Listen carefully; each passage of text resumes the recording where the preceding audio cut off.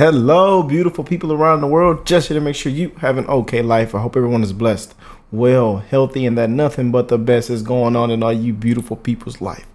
Shout out to my warrior for sending this over, this article by Greg Garrison. And this is 5 types of homes that will plummet in value in 2024. Hope y'all ready for this, man. That good old real estate, that good old property. Man, oh man. As the real estate market constantly evolves, certain types of homes are more likely to decrease in value in 2024. The trend can be influenced by various factors such as economic conditions, shift in buyer purposes, and changes in environmental policy. Oh man, homes in climate vulnerable areas, homes located in regions prone to climate related disasters such as coastal areas, to hurricanes, flood zones, regions at high risk of wildfires, could see a significant drop in value. And we've already seen that for quite a while now. I mean, yeah. And even over here, there was like a section of homes over here, man, that literally we even had to help them out a couple times when it flooded. But over here on our street and other streets, it does not flood. But over here, it floods. And we had to go help out, you know, our neighbors around those tough times, man. And again, we've seen people running away from those houses in that area, in those cul-de-sacs, you know. Tough. But the increasing frequency and severity of climate related disasters have heightened awareness and caution among buyers. Insurance costs in these areas are skyrocketing. In some cases, insurance companies are withdrawing coverage altogether. This makes homes in these regions less attractive to buyers, leading to a decrease in demand and a fall in property values. Oh man. Outdated single family homes. This is another one. Single family homes that have not even been updated, renovated in decades, don't hold as much appeal to buyers. Today's home buyers are looking for modern amenities, energy efficient systems, and homes that require minimal renovation. Properties that are outdated with old heating systems, poor insulation, outdated kitchens and bathrooms, and lack of smart home technology are becoming increasingly difficult to sell at premium prices. Did y'all see that video of that home that the guy bought back in like 1980? Was it 87? And he bought the house and he was so busy with work, he never even lived in the home. So he was always working, but he owned the home. And he passed away recently, and now they got videos all over the internet, TikTok, of the home, and it's lit. The house is still brand new, and it even has the original stuff from the 1980s. It was pretty amazing to see. But yeah, but let's go back into it. As buyer preferences continue to evolve towards modern, sustainable, and tech-friendly homes, the gap in value between updated and outdated homes is expected to widen. Let's see what else is gonna drop in value. Luxury urban condos. The pandemic shifted many people's preferences away from dense urban living to more spacious suburban or royal homes. The trend may continue in 2024, affecting the value of luxury urban condos. High-end condos in city centers, which once commanded premium prices for their location and amenities, are facing decreased demand. As remote work becomes more normalized, people are prioritizing space and comfort over permanent urban job centers. Additionally, the high maintenance fees associated with luxury condos are becoming a burden for buyers, leading to a decrease in these properties' values. Let's see what homes near polluting industry. Oh man, polluting industries. Why am I saying industry?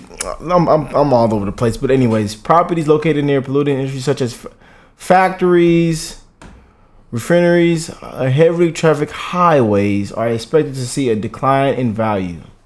Oh man, so if and I think we read an article not long ago. Yeah, houses next to factories, heavy traffic highways. I mean, it's tough, man. Increasing awareness and concern over environmental health and air quality are influencing buyer preferences. Homes in these areas are often subject to poor air quality, noise pollution, and other environmental hazards, making them less desirable. As the market shifts towards healthier living environments, these homes are expected to decrease in attractiveness and value. Oversized properties in declining neighborhoods. Talking about the ghetto. Oversized properties, particularly those in neighborhoods experiencing economical decline with diminishing local amenities, are projected to decrease in value. These homes often come with high maintenance costs and property taxes, which can significantly burden without corresponding lifestyle or community benefits. As smaller homes in communities with strong local amenities and economic become more popular, the demand for large properties in declining areas is expected to wane, leading to a drop in their market value. While these homes may decrease in value, several factors contribute to the predicted decline in value of these home types. Economical uncertainties, changing buyer preferences towards sustainability and modernity, and the impact of climate change are primary drivers. The shift towards remote work is altering the traditional demand for properties in urban centers. The real estate market is highly responsive to these trends, and homes do not align with emerging preferences or face increased risk or likely to see a decrease in value. All right, you guys. So there it is. Homes near polluting industry. So if you live north towards a factory, high traffic highway, hey, good luck. Oversized properties in declining neighborhoods, outdated single family homes, homes in climate vulnerable areas, man. Luxury urban condos. Luxury urban condos. Yeah, man. Hope y'all take that in with a grain of salt again. I'm just doing this quick video read, and my English and vocabulary is a little off. I'm a little out of it today. I've been all over the place, but sorry for that, you guys. But there it is, man. As again, I'm trying to stay more into the market, keep you guys updated on what's going on. But that is the 5 types of homes that will plummet in value in 2024 right now. And again, we're just in the market as far as these articles, and things can always change. You never know how this thing will play out. But again, I'm wishing the best in everybody's life in 2024, and that, you know, you make good decisions, and maybe you come across a good old piece of real estate, an appreciating asset that'll help you out in the long run. Some of y'all out there buying these vehicles, these depreciating assets, keeping you in a boatload of debt and bringing you down. Take that money and get you an appreciating asset. Don't take that money and buy that new car. But hey, if you want that car, get that car, because life is short. And life can be shorter than expected. But hey, I'm just here to make sure you have an okay life. And as we stay in the market, stay updated into what's going on with housing, the auto industry. As we stay updated, I just want you guys to make good decisions, man, and that you're aware. But I love you guys. If you're new to the channel, join the OK Life family. My homie finally sent me a video we're gonna do because I was looking for a DoorDasher in the Discord chat who worked on the Super Bowl. So I'm gonna go do that video next. And I think he made $300 or $400 in a day, which is pretty amazing. So I can't wait to go check that video out and see what went on. But hey, love you guys, and I will catch you beautiful people in the next one. Yay!